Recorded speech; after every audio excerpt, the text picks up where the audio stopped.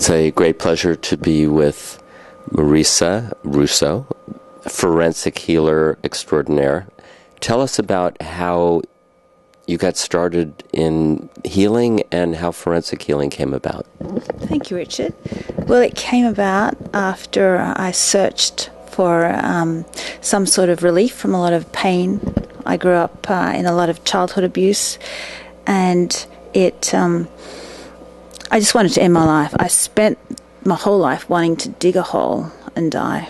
And then I had excruciating pain around my neck and my shoulders. So, I just had to get relief. The pain was so bad. And then I started looking for alternative healing.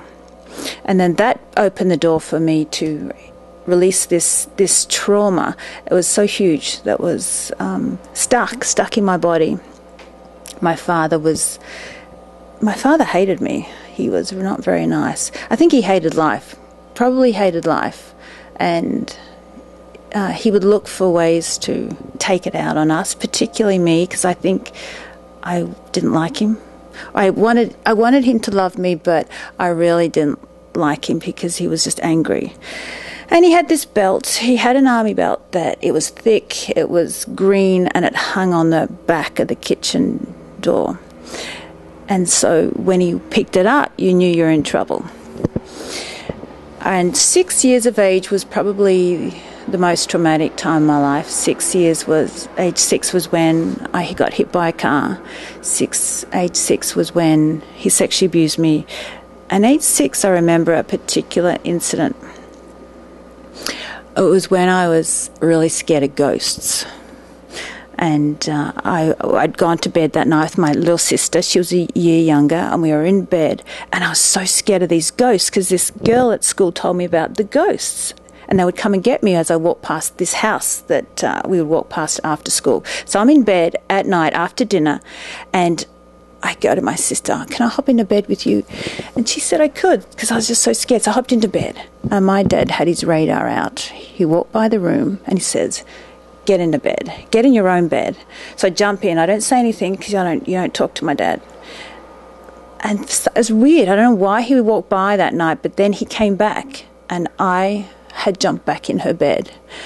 And so I knew I was in trouble. He went and he got the belt.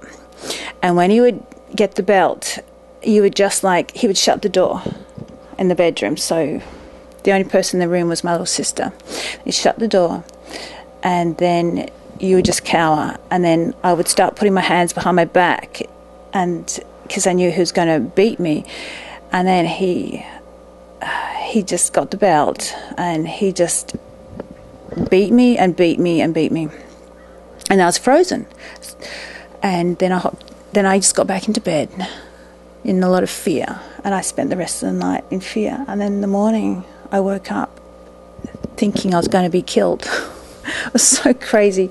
I heard a noise, and anyway, that's just one incident that stands out. I don't remember a lot of my childhood, but that's kind of how my life would be. Just this fear of my father with this belt, and then or pulling my hair or slapping me or just, So that was you mentioned sexual abuse. I remembered the day after, when I remember getting up in the morning and I go, what just happened? I remember how I felt. I remember that something must have happened to me. My childhood was very vague. I remember one time I was pretending I was asleep. I pretended a lot. And then he said, I remember saying to my mum, "Let's strip her." I'm like 8 years old or 7, I don't know. He's just like, and I never really liked him. But the bottom line was that you had a very difficult and painful childhood with respect to your father. That seems to be something that is a commonality amongst the most talented healers, that there was something in their childhood, or a number of things in their childhood, that caused them to go outside of the realm of their physical existence and develop a connection to other things. Did you feel that happening to yourself?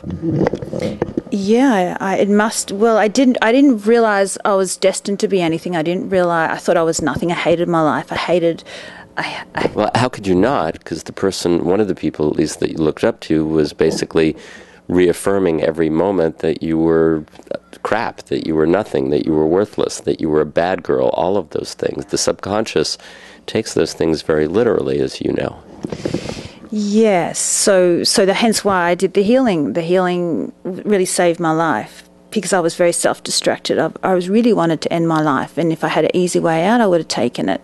And it was in a inner child healing that something exploded, something released so profound, so intensely, that it must have released all of that frozen emotion and everything, all that shutting down, because after that I could feel incredibly profoundly. I could feel emotions. My body would respond. And that was when my real healing gift started to open up, was when I could reconnect myself to who I naturally was. Wow. So how did forensic healing get birthed? Well, that was the beginning, and it burst in the way that I was healing when I received that healing. I was a healer, and I started to realize it was the detail of finding out the who, what, when, and why. When I found out detail of how something happened with a person, it's like it brings it to the surface. It's like it's exposed, and hence the forensics. And that's how it was birthed. And then we created a system around that made it much more powerful. In fact, forensic healing brings out the most powerful healer in you. What does that mean? It means that if you're already a healer, it will bring the most powerful side out of you, because of the system has words of power in it. It has every angle of healing in it, every aspect that elevates you. And that is the feedback from all healers that have done healing for many, many years. They do the system and they're blown away. Miracles happen, incredible healings occur, and it's probably because of the intensity of pain that I had that made me keep searching, because every angle, every aspect of my life was affected. Finances, relationships, health, everything. And I had to dig, and I wouldn't stop till I felt really good. Wow. And so for how long have you been creating that feeling good for other people now? I think I've been doing it for about over 20 years, not in the energy healing, but I was doing other therapies. So I was always had that inclination. I wanted to help. I wanted to make people feel good. So does this work? Give us a story. I know you have a story about someone who went to actual doctors, MDs, chiropractors, with respect to his arm. Tell us that story. Well, the client came to my clinic, and he was in excruciating pain. He was frustrated. He'd seen every therapist, and including like medical doctors and like credentialed people with decades of experience on things like that. Yeah. Well, they're my favorite when they can't find what the cause is, so they're my favorite. So he came, and I asked him to get up on the table. So he's in a lot of pain, so he winces as he gets up. And what was wrong with him? Well, his arm. He couldn't raise his arm. It was too sore. It was really painful, and he'd probably bring it out slightly, but couldn't raise his arm, could barely dress himself. Gets on the table, and then I scan the body. I find out the cause, and it came up a word vaccinations. It was a weird word. I'm like, I didn't know what in reference to a sore arm. Couldn't understand that. And he said, oh my gosh, I remembered. I had a vaccination 3 months prior before going to India, and the pain began after that, and then it increased. And it's sort of like it identified where it was coming from. So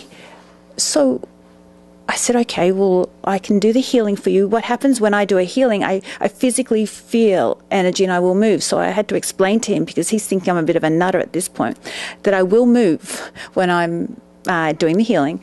And he said he didn't really care at that point. He said, just fix my arm. So I'm a channel for energy, and it comes through me, and it releases the cause, and it reprograms his brain, his body to be able to lift. It's a bit like a computer that might have a virus and it's like deleting, or negative files. It's like a deletion of a program or a virus. You do that in a computer, you can do that in the body. And then it restores itself back. So almost like reboot back to a time when it was working before the virus or the file corrupted it. Yeah, exactly. Yeah, good analogy. So did the healing.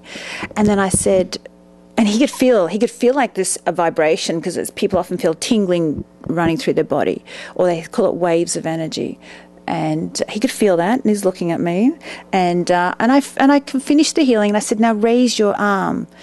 And he started to raise it in increments. He didn't look like he was convinced, and then he lifts it higher and higher, right up, with this really surprised look, like, oh my God, I can raise my arm.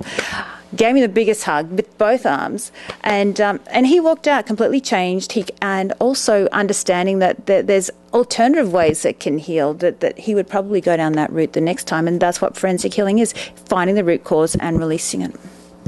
And so, in summary, if people are interested in doing what, they should contact you. It's finding out why they have what they have. They might have a certain condition or problems with relationships or blocks in any area of their life. I can identify it because I will go back to an age where a program was embedded, and then talk about it, get them to understand it, and it's like this healing can occur then. And then it allows the person to be very interactive with their own healing. It's not just about me, but it's about them understanding their life lessons, and what they need to do to go forward. Great.